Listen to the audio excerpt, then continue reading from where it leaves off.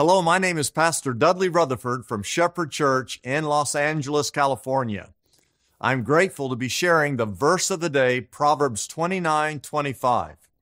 It reads, "Fear of man will prove to be a snare, but whoever trusts in the Lord is kept safe."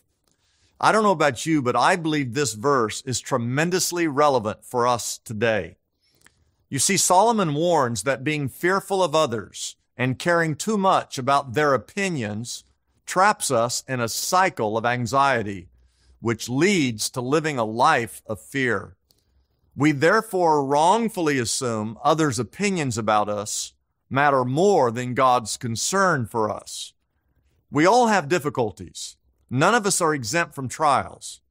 But no matter the amount, size, and scope of trials we face, it does not compare to the size and scope of God's love and mercy for us.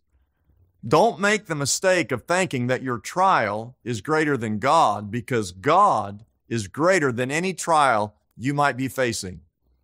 Solomon says you're safe or you're fortified if you trust in God. He will journey with you through your trials. Though others hold negative opinions about you, God sent His Son to die for you. That's how much God loves you. God is greater than any fear. God's presence is stronger than any feeling of anxiety.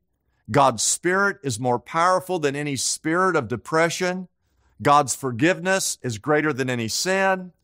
God's love is infinitely higher than any other force. My prayer is that you resist the temptation to live in fear and instead make the decision to live every day of your life from this day forward fully trusting in the God who saves and believing in His Son Jesus, who will never leave or forsake you.